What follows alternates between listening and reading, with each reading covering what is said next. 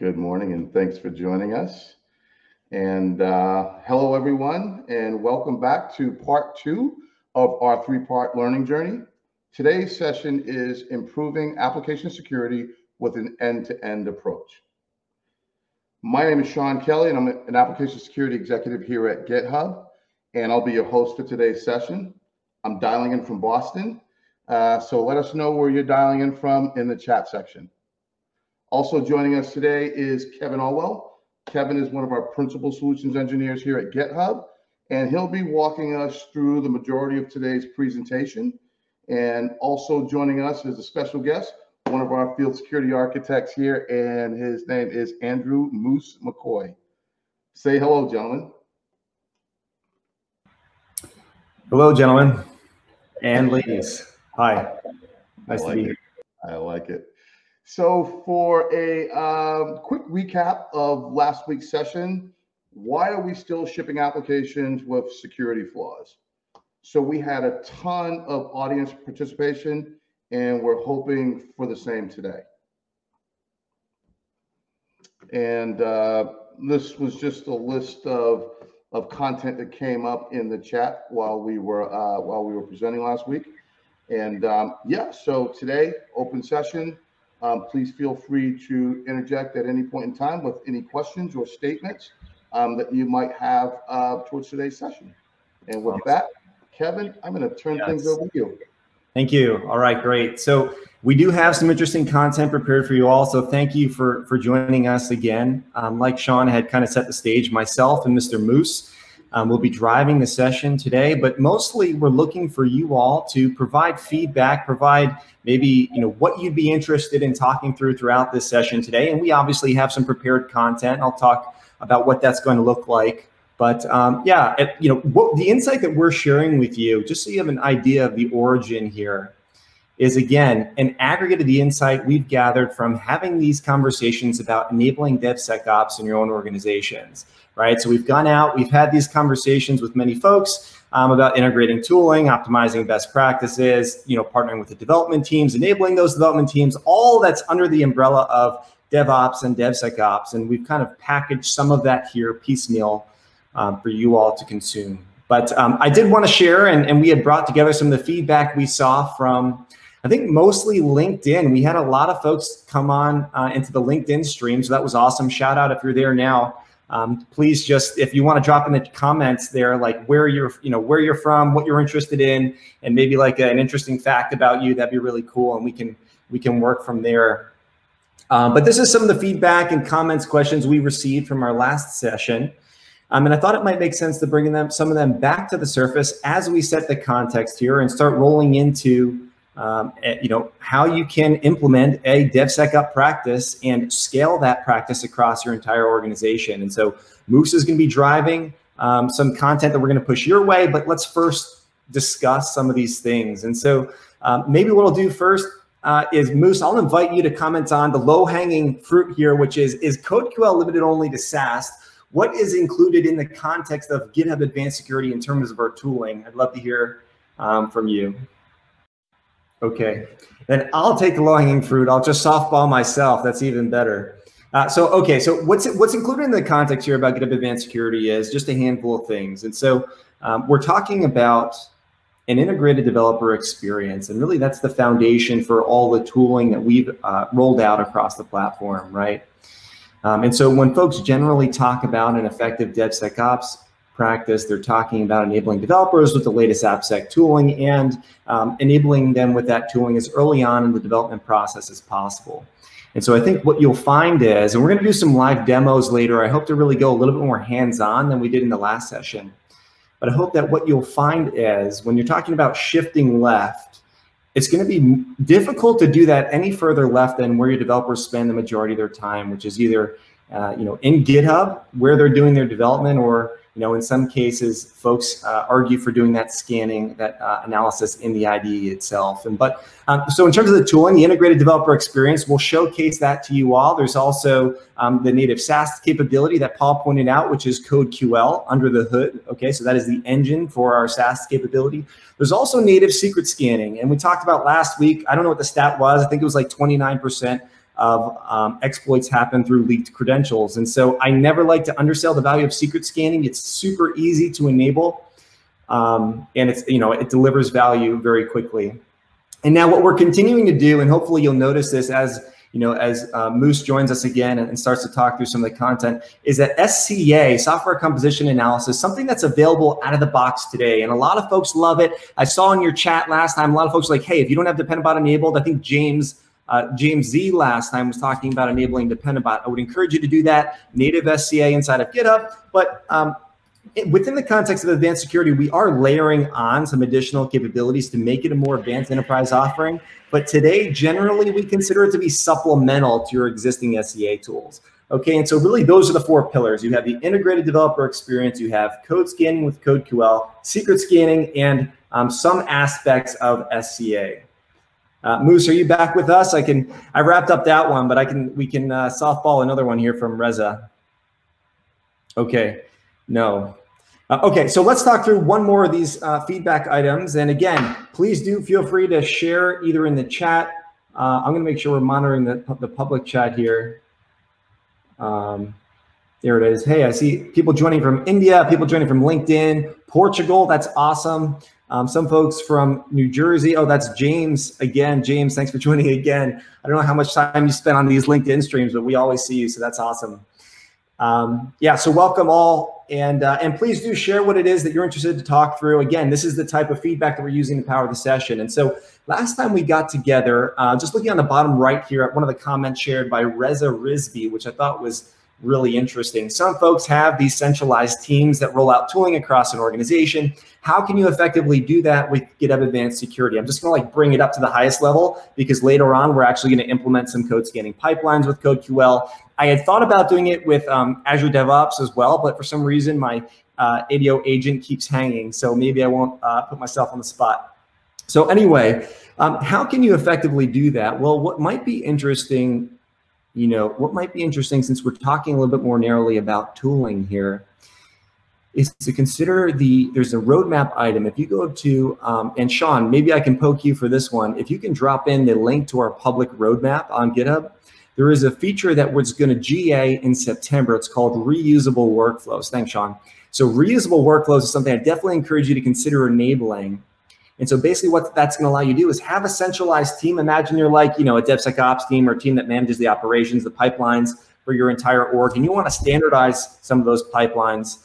Reusable workflows will enable you and empower you to do that. So you can define a single workflow for scanning a tech stack. So you have some flavor of code scanning available and consumable across your entire organization. And so the idea then would be to define these code scanning pipelines in a single place at the top level in your organization, and then consume them across your repositories inside your org, across your various teams. And so that doesn't exactly answer the entirety of that question. It's a big question, but I thought that might be interesting to share that one piece with you, which is how do you reuse, these code scanning pipelines? How do you scale their implementation and rollout? And that's one of the ways you do that. Moose, I'm going to assume you're back with us here. I just talked through 2 of these. Can you hear me? Yes. All right. Sorry, but it worked. I swear we tested this backstage and it just crashed on me. That's great. Okay, so I'm going to just roll on to the next slide here, calling out some of this content. Let's see some interesting feedback. And so, Moose, I'll give you an opportunity to talk about John's comment, which is security is everyone's business. If I can just call out first, I see Thomas Sigwalt over here. He says that he's a self-taught front-end engineer. Security is everyone's problem. Shout out to you, Thomas. That's awesome that you're learning about security as you're learning about development, and that you're a student participating in these talks. So thank you for doing that. Thanks for being here. And Mr. Moose, would you be open to talking about John's comment, security is everyone's business? Absolutely. I mean, it's really, I love that comment because you can really take it in so many ways. Whether you're thinking even, let's take it outside IT for a minute. Think about a company that might be running logistics or large security events. There's everyone, the concession stand folks. If they see something going wrong, they're going to say something, and they're thinking about security. When you think about logistics and shipping, when someone ships a truck from if a retailer ships a truck, they know where that truck is at all times. They know the contents of the truck. So, and when something happens to it, they're notified and there's action plans in place. So these things are not new. However, for IT, it's really become an afterthought or a check the box exercise as a knee-jerk reaction to events that happen. And so really that's where we're working. And I love John's comment because it is everybody's business, from whether it's the person working in the cafeteria at the business on site when we maybe get back into an office on day and they see someone walking through without a proper badge on, all the way to a new developer that happens to see, bad coding practices or things along those lines. It's if you see something, say something kind of mentality, and really just starting to have a conversation. And that mentality really helps to me, I think, in my mind, bring security from being this blocker, this big scary topic to have, to just being a part of the normal conversation of how work gets done. I love that. There's a lot of brilliance in there. One nugget I picked out was just, it seemed like there was a theme of humanity throughout what you're saying, right? Like we're all people, both on the security side of the house and on the dev side. And so if you want to just have a conversation about security, and build that relationship over time, that's going to be the foundation for an effective program. I mean, that's right on the head. I mean, we're all human, and it's like in corporate America, there tends, thinking back to like when I first was doing DevOps years ago, it's like some folks, like, you want to help them do better, but they're scared because they don't know what that change is going to be. So really, instead of kind of going in and just telling someone they're going to change something, you go and knock on the door and say, "Hey, I'm here to help. How can we help?" And going into things in that mentality really brings folks together more so than making the conversation be a conflict from the beginning. That's awesome.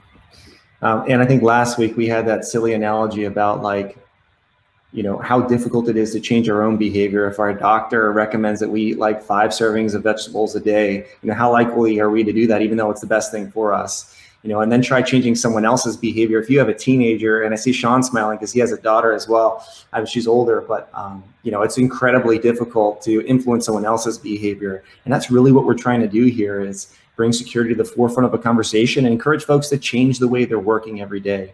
And I see some commentary from Gerald here, Gerald Hirsch. So thanks for that, Gerald. And just some commentary around like security should not be an afterthought. It should be built into your CI/CD from the jump. It's a key element of DevSecOps. I couldn't agree more. And last time we had spoke last week, some folks were asking to see that a little bit more of the platform itself rather than us kind of pushing some content your way. And so I hope to do a demo later. We'll enable a code scanning pipeline. It doesn't take much time, but it's going to be very practical for you all. So anything to add here, Moose, from any of these other comments from folks before we roll into a little bit more review? No, I think the topics in conversation really lend well to kind of what I want to talk about. And I think I'm going to pick, once we get to that piece, I'm going to talk a little bit faster so we can get through that, because I think we want to get some more demos today. Yeah, that sounds great. Okay. So I did want to also recap for the folks who weren't here with us last week, some of the pillars, if you will, of effective DevSecOps programs. And so this is a list of practices and ideas that we kind of ferreted out from conversations with enterprise customers who are rolling out advanced security in their own organizations. And so feel free, if you're building out your own DevSecOps program, or if you've already built out that program, to either share feedback, take some of this and implement it yourselves and let us know how that goes. I think that's something we would love to understand, right? Like, how effective are these practices? How difficult are they to actually implement inside your own orgs? So please do share that feedback. And for the folks who weren't here, or maybe just could use a little bit of a refresher, I'm just going to talk through these things briefly, so we're all, again, on the same page. So one of the things that we see being very effective, and a commonality when it comes to rolling out AppSec programs across organizations, is that the AppSec team who's going to be responsible for rolling out that program, right, if it's being led by the security side of the house rather than the kind of pure engineering side, is to have this systematic consultation. And so what that means is, and we'll talk about what teams you would consult with, but what that means is, again, you're coming together with those development teams as an AppSec team, and you're trying to help them understand during their planning, during their planning of their next sprint, why it would benefit them to integrate AppSec, how they can go about integrating AppSec, any technical hurdles that they might face in that integration. And so this really means that you're sitting down with them in a sprint planning cycle, or maybe you actually have a task, a work item that you're going to work with the developer on to integrate, to Gerald's point previously, into one of their existing pipelines. And so this is very much like an all-encompassing consultation where you would go in as a AppSec lead and sit down with those developers and talk about what it means to integrate security into their own applications. Okay, and so that's one way that we see folks systematically rolling out AppSec across the org. Now, one other thing that's really interesting is the Champions program. And so another commonality we see from folks who are kind of a little bit higher, a little bit further along, if you will, on the maturity scale of rolling out a program is having some champions across the engineering org. So these champions are the types of people who want to pick up new technology. They're interested in understanding the latest dev practices more than they're, kind of hyper-focused, if you will, singularly focused is probably a better way to say it, on just delivering that feature that's up in their sprint cycle. They're also trying to encapsulate the best practices. And so these folks can be really impactful, right? If you enable them to understand your organization's position on AppSec, but also to have those consultative conversations with their own teams and the teams around them, then all of a sudden you're not just training yourselves on how to roll out this program, but you're training the trainer, right? So you are training the person who's going to then train the end user, the developers, on how to roll out the program. And so a little bit tongue-in-cheek here, the Venn diagram is an awesome tool which would help you focus both the consultative approach and these champion programs in terms of like which teams you might want to focus on as you begin to roll out your program. Okay, so what teams are you going to focus on as you begin to roll out your program? And so there's really three axes here, if you will. So there's the supported languages of the tools that you've adopted, right? So CodeQL supports some languages extremely well, JavaScript, Python, Java, just to name a few. So you want to get supported languages if you're using CodeQL or any other SaaS tooling. You also want to understand where that team is on the adoption curve. So are they innovators? Are they early adopters? If yes, and they have a supported language, maybe that's a great place to start, right? But the problem can be that, okay, here's a team that wants to adopt the AppSec tooling. They have a supported repo, but their application is, some kind of ancillary app. Maybe it's like an R&D skunkworks type project, and it's not high in terms of app criticality. And so for us on the AppSec side, it's going to be difficult for us to justify the cost of that AppSec tooling, right? And the time and energy, et cetera. So the last axis is the app criticality. So what is the business impact of this application? Are all of our transactions running through this app? Is this a customer-facing app that's out there that drives a lot of traffic back to the business? If yes, and it's the team is willing to work with us and it's a supported language, that's a really great place for us to start. And for you, maybe you're in a place where you're like, okay, I just have no idea across my repos in my org which repos actually matter to the business. And so I'd encourage you to maybe measure that first. Okay, so I'm just gonna fly through some of these other ones that are a little bit obvious too, right? Like OKR rewards, we're talking about empowering developers and also rewarding them. So if they're taking part in your program, they've proven that they're successful, they have great mean time to remediation, some other metrics when you're extracting that data and measuring the team's effectiveness, if you can reward them in some small way, it really has an impact. So I encourage you to consider doing that. Obviously, being data-driven, all your insight from GitHub is going to be exportable via API. We also have a security overview dashboard. Excuse me. I've seen folks implement DevSecOps Dojo. I think it's called DevOps Dojo, DevSecOps Dojo, the open source project. Feel free to do that as well. The last thing, gradually maturing your orgs, right? And gradually is kind of like the key word there, more than it is looking at DSOM and SAM, which are maturity models for DevSecOps, because a lot of folks ask out of the gate, they're like, hey, can we enforce policy so developers can't merge their code as we roll out this program? Right, that'll break that relationship. And I know Moose has a lot of opinions about this from his own informed conversation. So I'll give him a chance to talk about that in a minute. But gradually up-level your maturity of your DevSecOps program. Just get it out there with a small subset of folks who are happy to work with you, and just kind of scale as your reputation gets better and better. Now, the last thing I'll talk about just before I hand off to Moose to talk about some new content and then we roll into demos is the integrated Devex, right? I just want all of us to be on the same page about the developer being very much at the center of not just what we deliver on the GitHub side of the house, but also what your program should be, right? This is all about partnering with the developer. As AppSec engineers, we've really moved away from just focusing in a silo on security. You're also an engineer yourself, similar to the way QA engineers in the past were just kind of like clicking through your apps to look for regressions. Now they write automation to do that for them. And so this is very much a similar evolution. And we just want to make sure that there is an integrated developer experience in our program. So that means that the tooling should support, happy developers. Happy developers are productive developers. If you've read Dr. Nicole Forsgren's SPACE framework lately on how to have a productive engineering org. So that's what I want to share with you. Just a little recap from last week. I probably ran long, but I'm going to hand over to Mr. Moose to talk to us about the state of application security and share some unique insight on that front. Awesome. Thanks, Kev. I'm actually just, before I dive in, I do want to acknowledge a few good questions coming in here from the crowd. Actually, one to you from Bill Williard here on the questions is, how do you create a champion if none of your devs are into security? I have some ideas, but I actually like your thoughts on this better, Kevin, if you don't mind. Oh no, have I expressed thoughts about this in the past? Now I feel like on the spot. Yeah, how do you find a champion? So again, I think you want a champion who's going to be in an effective place, right? And so when we talked before about like what an effective place for them to be, maybe again whipping out that Venn diagram. Let's look at teams that have supported technology. Okay, let's find folks who are generally using new tech inside their own teams, own workflows. Maybe that means they're actually showing up to your lunch and learn sessions. If you're doing like a DevSecOps presentation, they actually show up. That's a nice indication initially. And then of course, if they're working on something critical, I mean, those folks are a great place. If you can get a champion there, I mean, that's super high value. Otherwise, look for participation in your lunch and learn style sessions or in your training sessions. Moose, what are your thoughts? I think you hit it spot on the head. I think depending on the size of your organization, smaller organizations, software engineers tend to be more multifaceted than in your typical Fortune 100 type companies. So in the larger aircraft carrier style organizations, you really you hit it spot on the head.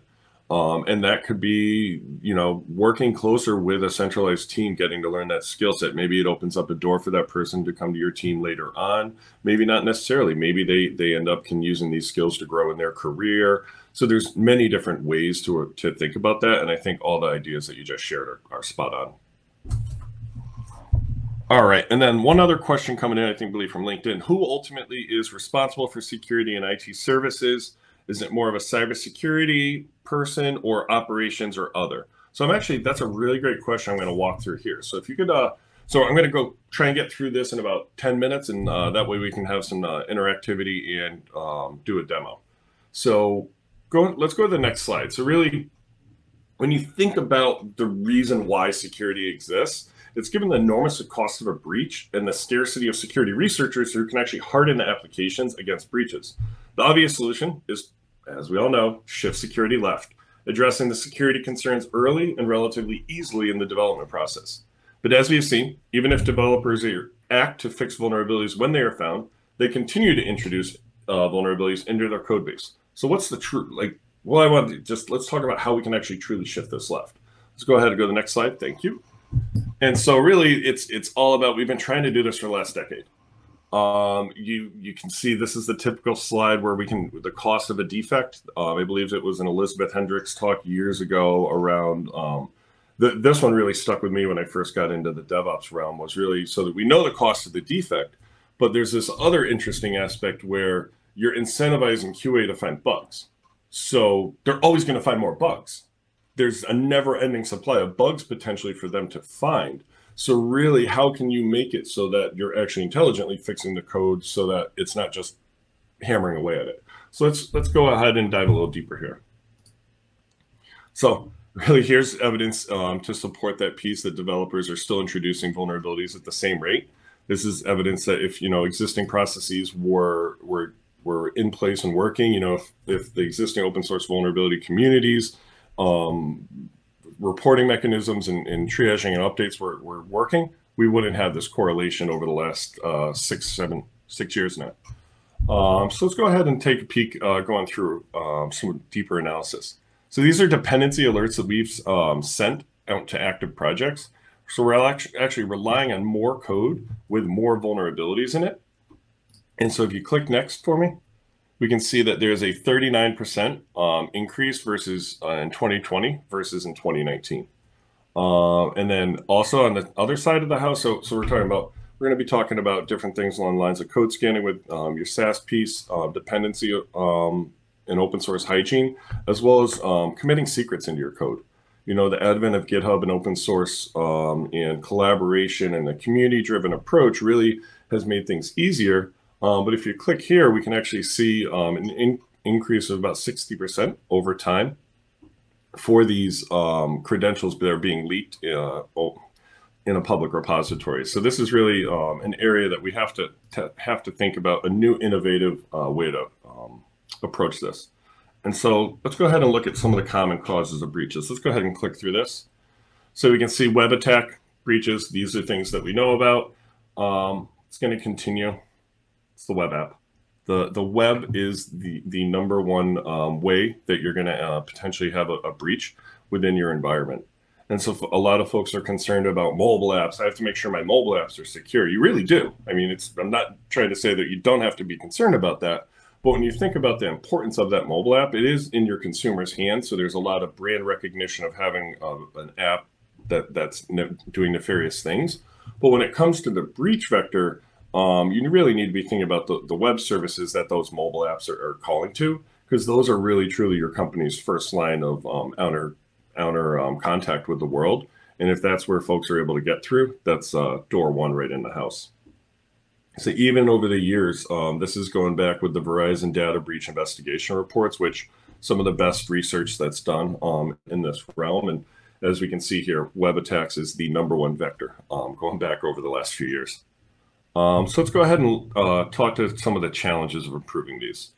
So after 10 years of shifting left and DevOps and DevSecOps and SecDevOps, why do we still have these challenges? And it's the security teams are outnumbered. Given the enormous cost of a breach and the scarcity of security researchers who can harden applications against breaches, the obvious solution is to shift security left, addressing security concerns early and relatively easily in the development process. But as we have seen, even if developers have to fix vulnerabilities when they are found, they're continuing to get introduced, and they're just outnumbered at this point. And if we step through, they're professional developers outnumber the security developers, but also the amount of open source going into your applications is really going to be the part, because you have direct control over about 30% of the code going in. That's other 70% is being brought in from the community through open source projects, package management systems. It could be in your code. At this day and age, Linux still an open source project. So if you're using infrastructure as code, things along those lines, you really want to make sure you're addressing the entire stack. So let's go ahead and look at how folks are actually implementing this as well. So we have folks that are scanning more than once per week down there on the, that's not good. So SaaS scans per year, you have the majority of folks are doing less than one scan per week. So this is really, it's happening at the end of the build process. It's not an end-to-end, let's integrate, let's bring the developers into the fold. This is we have to scan this app for XYZ reason. We're going to do this at the end of the process, and hopefully we don't find anything. And most of the time when those things are found, they probably end up getting a business exception and going into production. Let's go ahead and next slide for me. So this is drawn an analogy to a problem that actually existed years and years and years ago. And so what you're looking at here is one of the first surgeries that happened. And what you see here is on the left is you have one of the first innovations that actually took off relatively quickly, much in the same way that we've had a very big takeoff in automation, CI/CD, this one big buzzword that we all know about. And then you can look on the person on the right, and he's spraying something. And this kind of didn't take off as much. I'm going to pause here and see if we can get any folks attended the InFocus presentation a couple months back. They probably know the answer to these. So let's ask the crowd who might know what the innovation on the left is, and who knows what the one on the right is. Switch over to chat here. Kevin, are you watching the LinkedIn chat by chance? I'm watching the LinkedIn chat. It'll be interesting because I was at InFocus and presenting, and I do not remember what these inventions are called. I got to give a plug to our senior director of product here at GitHub, Gray Baker, because this is one of the best talks I've seen. And I definitely am borrowing this one from him because it does such a great way to juxtapose how one thing has really taken off, but then the other thing has become the afterthought. Do we have any guesses or? So Frida said carbolic gas. It could be. That sounds like a technical. I think that's right. So let's go to the next slide. So what we're talking about here is the innovation of anesthesia and antiseptics. So really, anesthesia was first discovered in 1846, used worldwide within a year, and it was everywhere within 7 years. It was the standard. Antiseptics discovered in 1865, not as easily adopted. People were extremely skeptical about it. Took about 15 years, 20 years to get half-heartedly adopted. But now, when you think about what we've all been through during the last year plus, hand sanitizer, making sure that we're keeping our environments clean, this is the foundation of modern surgery, and also maybe modern health and modern making sure that we're keeping ourselves clean and in a safe environment. And so really, actually go back for a second, Kevin. So really, when you think about this, over the last 10 to 15, even 20 years, security is more akin to that antiseptic side of the house. Whereas on the left side, anesthesia was that DevOps innovation. Everybody read the Phoenix project. Everybody installed Jenkins. Everybody began automating builds. But nobody really thought about how can we do this securely. I remember one of the easiest things, I mean, if you look at even a lot of some of the popular open source projects from a security perspective, I wouldn't want to run half of them on an open network. It's just security has always kind of traditionally been an afterthought in these things, because it was, let's innovate. And it was always a business exception because, well, we're running these tools inside our wall, so we don't care that they're vulnerable. But really, that's at the core of this. So yeah, let's go to that next slide for me. And so really the core of what I'm delivering here is the fact that we really need to be thinking more. Go click through for me, one more. There's a couple animations on this one. So really, DevOps has really, everyone's using it. It's taken over. It's pervasive, where now security is trying to get a foothold in there. That's where even if you look at DevSecOps or SecDevOps or OpsDevSec, like nobody can even agree upon the right vernacular. When everyone agreed upon DevOps or OpsDev, like that, there was a little phase in the beginning, I think, where folks were unsure about that one, but DevOps quickly solidified. So this is, I love this from a perspective of, we really need to be thinking about this as a collective solution here, and how we can bring security. Going back to that initial discussion before I had right after my audio issues, is really, we're all humans here. Let's have a collective discussion around what's the best way to kind of approach this.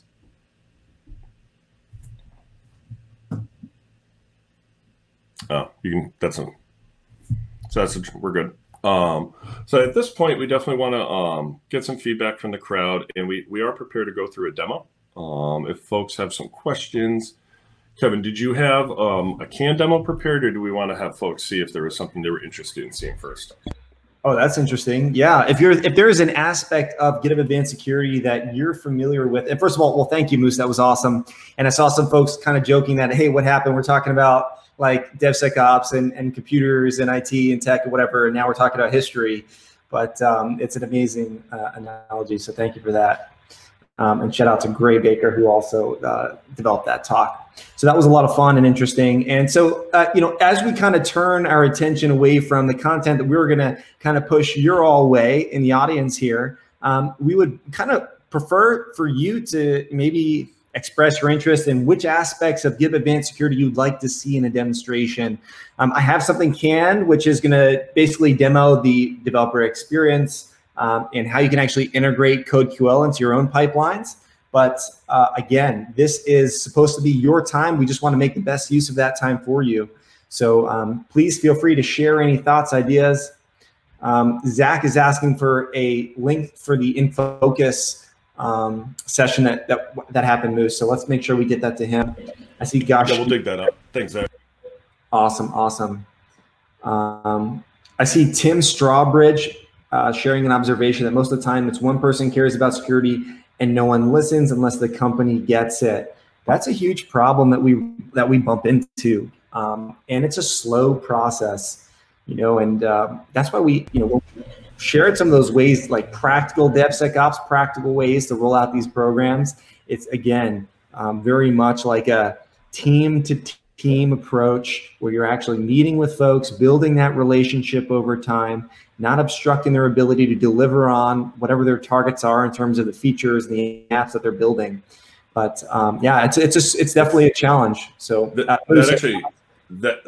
is a huge thing for me. Even thinking back to like my own personal experience as well as working with customers, is really, you hit it on the head. Is if leadership is not concerned, if leadership is not bought in that this is the direction the company needs to go in, one of my favorite adages from one of my favorite managers comes to mind here is, if you can't change your organization, change your organization. So it's really at that point, it comes down to personal career management. Is this a place that you feel you could thrive, or is it time to kind of look for greener pastures for yourself? Roger that, Moose. That's awesome. If you can't, how did you say that? If you can't change your organization, change your organization. That's great. Very funny. Very cool. And I see, so Billy, I saw you in the chat as well. Shout out to Billy Toban. Integrating CodeQL, something that interests you. We're definitely going to do that together. And that's going to be a little bit more low-level technical. So we're going to walk through a pipeline implementation together to look at GitHub Actions and talk about maybe some of the implications of that. So yes, we will do that. And I see Bill Williard asking about what license is needed. So yes, you do need access to GitHub Advanced Security, but the good news is that if you don't have access to that at the enterprise level for your organ, you do have code scanning. My understanding is that it's free on open source. So if you like fork nodegoat project or some test project, then you can actually enable it there. And that's what we're going to be demoing together, is scanning nodegoat. So if you'd like to go there, maybe what I'll do is actually share the link to that repo on github.com. And that's where we can start our demo. So you all can follow along if you'd like. That might be interesting. So, okay, I'm going to go ahead and do that. And Mr. Moose, I would just maybe appreciate if you would call out as folks have questions and comments as we demo together. Call them out, especially the ones that are relevant. Cool, what we're showcasing. So let me go ahead and start with, why don't we start with this? Okay, bingo. Okay, so just to give you an idea of what I've done here to start is I went to github.com and to the OWASP organization on GitHub, and I cloned nodegoat locally, and then I pushed that back to, I cloned nodegoat locally, and I pushed that back to this repository. Actually, this is learning journey test, so I should be going to, I also created a standard repo here, but it's the same content. So anyway, the point is that I have this node repository that I pulled from the OWASP organization. If you want to work along, if you kind of want to do a little code along, feel free to do that. It's just github.com. I think it's /OWASP/nodegoat. So feel free to clone that onto your into your local. I've actually, Kevin, oddly enough, I've been noticing as I go and do these projects in the community, more and more of the vulnerable web app projects are actually, when you fork them, they already have the CodeQL in them. Yeah, so it's making it easier. Yeah, so that's easy. That's really nice, and then that kind of gives you visibility into like what it would actually take to implement a pipeline in prod. Fortunately for us, that has not been done here, but what has been done is pretty interesting. So again, let's talk for a moment about what we're actually gonna demo together. And so we just have those 4 elements. We want to pay attention to the integrated developer experience, right? What is GitHub Advanced Security at the foundation, except an AppSec set of AppSec capabilities that empowers the developer. There's code scanning, there's secret scanning, and there are some aspects of SCA, but generally that's supplemental to your existing enterprise SCA tooling. So that is what we're going to be showcasing here. And so on the landing page, hopefully this is familiar to you, but maybe more so to your developers who spend a lot of time in GitHub, is the code tab, right? This is where you can see all your directories, where you can see your README, how to stand up your project, a little bit of information about that. And I draw your attention for a moment to this security tab. And so what you'll notice if you do fork this into your personal space, or if you clone it and push it into your organization like I've done, if you have advanced security enabled, you're already going to see some alerts being flagged. And so if you don't have advanced security enabled, you may not see code scanning and secret scanning, or if it's just on public, github.com in your user space with a public repo, you will not see secret scanning alerts. And the reason for that is this. The reason is because we always scan in the public domain for any tokens that you leak, okay? And so there's nothing, that's not a new practice, but in the private space, this is to, a private workflow for identifying and surfacing any secrets that folks leak. So if you're doing a code along with the Node project, nodegoat project, you may notice once you push this into your into a private repo, you have Dependabot alerts. That's that native SCA tooling that we said last week was a really low-hanging fruit to enable day zero in your org. I'd encourage you to do that. The time to remediation via Dependabot versus not having Dependabot is significantly less, okay? And so I think it's something like within 48-hour period, you're twice as likely to actually patch a vulnerability if you use Dependabot, and Dependabot will open a PR automatically, okay? And so that's probably where my PRs came from. So yeah, check out Dependabot is opening all these PRs on my repo already. So anyway, just introducing some of these things at the top level. Dependabot, go enable it on your org if you haven't already. I definitely would encourage you to do that. Really low hanging fruit. It's not, there's no cost, right? That's like included in your enterprise subscription. So it should be something that you all consider enabling. Then you have code scanning, which we're going to enable together. Here are some starter workflows. And these workflows are using GitHub Actions. You could just as easily use Azure DevOps or Jenkins. We just shipped a plugin for Jenkins, Concourse CI. I know some folks are big Concourse users out there. Whatever it happens to be, you can use that CI platform using our CodeQL CLI. But we're going to do this with Actions together, and then we'll talk about what it might look like using third-party CI. So Haihua, I think, asked for a link to the nodegoat. So let me just go ahead and do that before we move any further. I'll drop it in the chat for you, Kev. You will. Okay, thank you for doing that. That's awesome. That's great. That's really helpful. So yeah, so here are starter workflows with GitHub Actions to integrate CodeQL into our repository. Again, this is repo level enablement. So just be aware of that, right? There are some aspects of advanced security that you can enable at the organization level. We talked about that. That was based on Reza's feedback last week. But today we're just talking about repo level. Okay. And then secret scanning alerts. Everybody's like, oh my gosh, this guy's crazy. He just leaked his AWS credentials on live, live stream. So these are, someone pushed these to nodegoat. So my expectation is that that we're not going to be exploited via these credentials. But the point is that as soon as I push this code to my repo, it had these credentials in there. And because secret scanning basically is a background process, there's no pipeline integration necessary, a background process that perpetually scans your repo every time there's a commit and introduction of new source for credentials. Okay, and there's a whole workflow here to drill down into these individual alerts. That's not what I'm going to showcase just yet, because I don't want to distract you from the CodeQL piece, which I know was requested by Billy, Bill, and others. So let's talk about what it would look like to integrate CodeQL. Another nice thing is, while the pipeline's running, if it takes a little bit of time for the results to actually be produced, we can dive back into secret scanning. We can look at org level enablement. So there's a lot of stuff that we can still do here while the code scan's actually happening. So it looks like Moose dropped in that link in the. So if you're in Goldcast and you're looking at the chat, that's where we dropped in the nodegoat project, and maybe we'll do the same in LinkedIn if we haven't already. Okay, we have. I see it. Thumbs up. Awesome. Thank you. Cool. Okay, so let's go ahead and just enable CodeQL. Don't blink because it's super fast. And again, this is like a very simplistic use case. Okay, so I just want to say that, if you're maybe like an AppSec leader and you've already started to onboard CodeQL, and now your teams are kind of working through that enablement. You're like, hey, I saw a guy enable this in 3 seconds. How come you haven't rolled it out yet? Based on your build complexity, based on your tech stack, there are levels of effort that it would take to integrate this. But a JavaScript project, again, we have like an 80% true positive rate on JavaScript projects with CodeQL. So that's a great place to start, low-hanging fruit. That's when we start to look back at like what repos does it make sense for us to focus on initially. So I'll stop talking at a high level and actually open up this pipeline. And so what you'll notice is that basically this workflow, if I click set up this workflow, we've scaffolded for you a GitHub Actions workflow that will run on, okay, so a GitHub Actions workflow named CodeQL.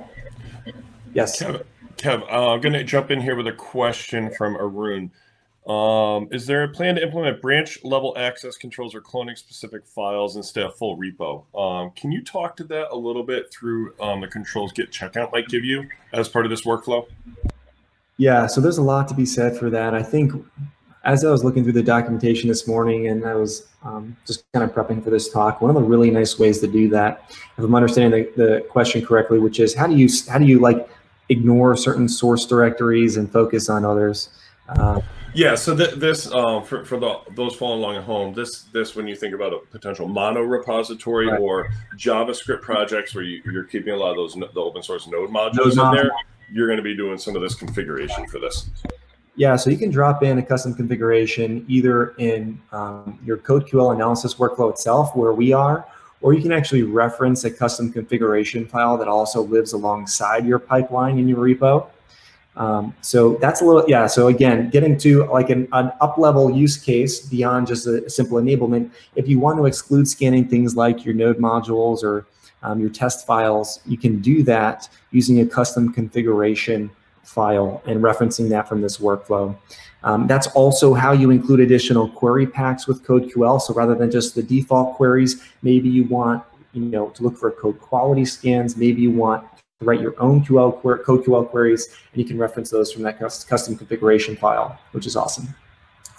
So yeah, I would encourage you to check out the docs. That's an awesome question, and Moose, thanks for calling that out. Yeah, I encourage you to check out the github.com docs. We reference custom configuration with code scanning. That's probably the keyword search there. Okay, so bringing us back to the top here, I'm just going to talk us through for a moment this workflow that's going to perform a scan and produce results back in our security tab, okay? And so this is really one-time enablement, and then of course you can define the frequency at which your code is going to be scanned here. And we say that this is like, oh, look how easy it is, and of course we're going to do this and all that stuff, but when you looked at the stats that Moose shared earlier, most teams, a vast majority of teams do not have SAST integrated in their pipelines. That's the reality, and the remediation is even worse. So even if they produce findings, they're not remediating them, right? And so this is not to be taken with a grain of salt, even though the implementation itself can be simplified. And so there's a few things here that I'll talk through. One of them is that, of course, we have an integration with the pull request. That's a great place to have conversation about the features you're integrating, but also the security of those features. Okay, so we can run a scan on a PR itself. But what we also generally encourage folks to do is beyond the pull request. So every time a pull request runs, we perform a scan. Beyond just a pull request is a cron job, because if there are 0 days, that roll out or new queries that roll out, and your app is just sitting out there in legacy land in like maintenance mode, and you actually are not opening new PRs and not pushing code, you could still have a vulnerability that pops up a 0 day or something that wasn't detected in the past that's now detected. And so you kind of have this, like, while we're doing our development, we're performing this scan and then perpetually they're forward on schedule. And maybe for the folks, I know there was a conversation earlier that we had about like, well, who cares? How do we find folks who care? And one way to do that is like, okay, well, maybe it's less to ask if we're only running this scan like Sunday evening and they come in on Monday and you see like 4 results, and of those 4 results, maybe you find something that's really compelling in there that then you could just work through on Monday, right? Like Monday morning as you're having your coffee. And so a cron is a great way as you're starting at like ground zero, building the foundation for your DevSecOps program. A cron job is a really powerful tool. It's very much less invasive, very much less high touch. So let's go ahead and go through this workflow here. We see some of the default permissions that we drop in, which are necessary for this workflow in order to contribute back to your security tab here for the GitHub token that's kind of being used behind the scenes.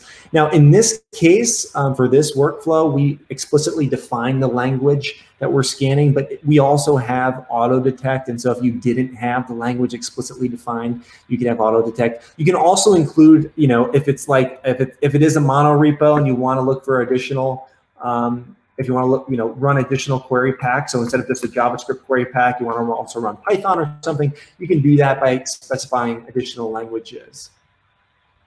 And so what happens, maybe what I should say is, what happens when you specify a language is that's then the query pack that we use to scan your app. So we'll use JavaScript query pack initially. And And I see AJ going back and forth in the chat with Mr. Moose, so that's awesome. We have some engagement there. And again, feel free to share any questions, comments. I see Caroline talking about changing culture. Again, like, yes, absolutely. You know, we're talking about tooling here. We're talking about integrated developer experience, but the foundation of all of this is that relationship. And so, you know, you can't say it enough, but then again, I don't want to, I don't want to just say it so much that it kind of loses its impact with you all. So again, let's talk through some of these steps. So your workflow is going to go get the repo. It's going to initialize CodeQL.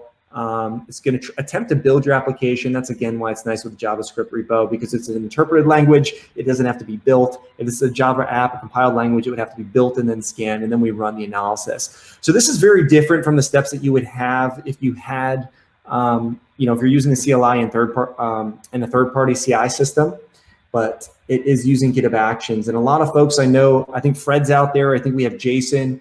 I think if we have Andy on the line as well, I know these are some folks that I've met with at different enterprises who are rolling out using Actions and driving adoption. And so this hopefully is still relevant for many of you folks. And if it's not, we also have, let me share this with you. There is actually, maybe I'll ask Moose to do that, there is a blog post which describes how to run a code scan using Azure DevOps.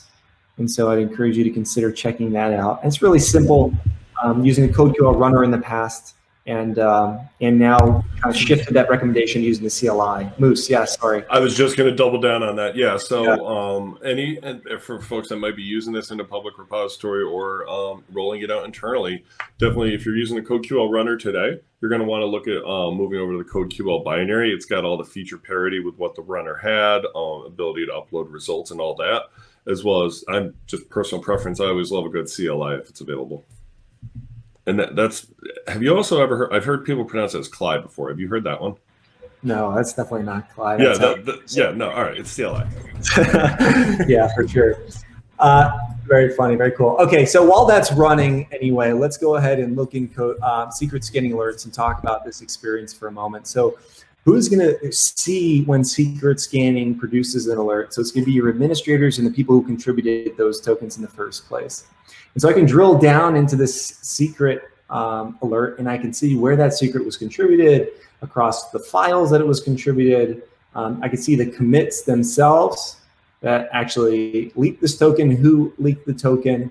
Here's the commit ID. And what's nice about doing some of your development on GitHub, and you'll notice this also with Dependabot, is the vulnerabilities themselves are from open source projects. And the nice thing is that those open source projects live on GitHub. And so you have some really deep linking where you don't have to leave the context of the platform in order to understand, what the origin of the vulnerability was, who maintains it, and maybe like an advisory issued about that vulnerability. That's dipping my toes into Dependabot, which I think, and I hope next week we'll spend a little bit more time on, but I wanted to call it out anyway. So one thing I do want to share, just while we wait for code scanning alerts, okay, actually it already finished running. So the duration was 1 minute and 31 seconds, which was faster than I thought it would be. So let's talk about this. And if we have time, which we probably won't, we could talk about org level enablement. Otherwise, we'll punt that to next week. Yeah, I see some folks saying I thought CLI was pronounced silly. So that's funny. So, okay, yeah, let's look in the security tab here. What do we see? So we just ran our scan using CodeQL. That's what we named the workflow, right? We ran it on the primary branch 35 seconds ago, and 20 alerts surfaced. Now, what you'll notice here is that there is the ability to filter based on your tool. So did you run the scan with CodeQL? Did you run the scan with any third-party SaaS tools and just surface those results inside the UI? That's also a possibility. Do you want to search by rule, aka are we vulnerable to any specific type of vulnerability? We also have branch, severity, etc.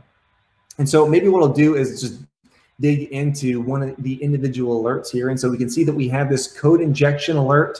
We see the CWEs that it's associated with. We have these paths. Let's go ahead and dig through the data flow analysis. And so you can see an analysis from source to sink as a developer. This happens just to be two-step, which is not super complicated and easy to detect. But the point is that a developer who comes in here, right, because that's who's going to be using this interface, The developer comes in the security tab, they'll get context about this vulnerability, okay? They'll understand some recommendations for remediation, get some examples how to patch it, but they'll also have a really clear understanding of maybe where that data should have been sanitized, where that call should have been sanitized before it made its way to the back end, right? And so this is one of the ways that we're empowering developers, is trying to take all this context and like make it into this nice integrated interface and make it simple and in front of the devs with that information.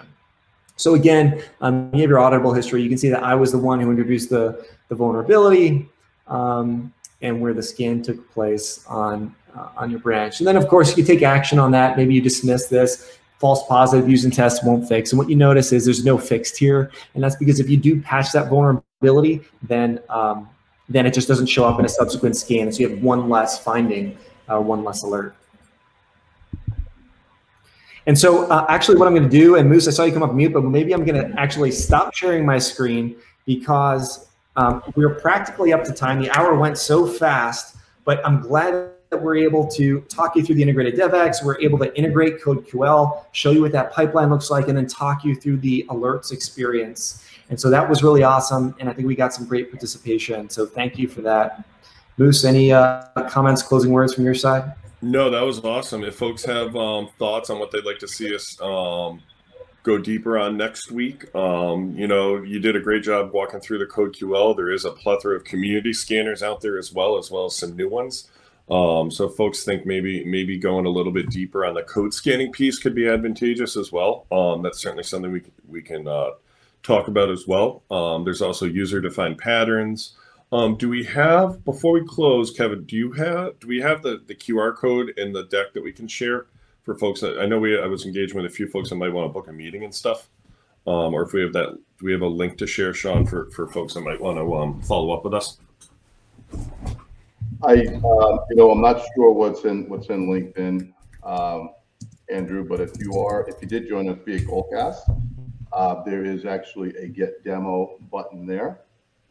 But if we don't have a QR code up today, what I would say is, so I've put a couple of comments in LinkedIn. If you want to reach directly out to me, I can definitely push those meeting invites out to the appropriate people on the GitHub team. Awesome. Thanks, Sean. Thanks, everyone, for coming this week. Yeah, I think that about wraps it up, everyone. You know, thanks again for joining us, and we hope to see you for our final session next week, which is titled Overcoming Challenges with Developer First Application Security. So with that being said, thanks again, everyone. Moose, Kevin, as always, thanks for that wonderful presentation, and we will see you all next week. Sounds awesome. Great. Thanks you all. Take care. Have a great week. Stay cool out there. Thanks, everyone.